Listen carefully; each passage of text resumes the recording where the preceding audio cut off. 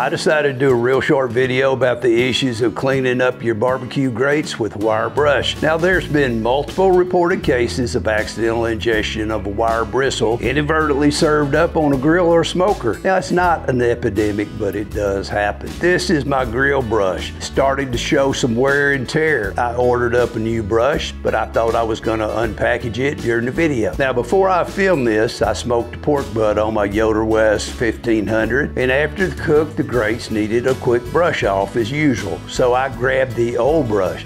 So remember, I was saving the new brush for the big reveal. So wouldn't you know it, I just happened to see a bristle broke off. It stuck to the grate. Now back in the day, I would have kept this brush in service and wore it down to a nub. However, today we know better. I know better, and you should too. I'm just reminding all you grill masters out there that it is considered the best practice to change out that grill brush earlier rather than later. Some people advocate for not using wire bristles at all. That's your decision. So if you use it with caution. There's other styles of brushes available, so I'm giving this a try. It's stainless steel, no bristles. Woven stainless steel. Best used when wet on 400-degree grate. Now before you go, be sure to hit that like button on your way out. Consider subscribing, and I hope to see you next time at Paw Daddy's Blind Hog Barbecue.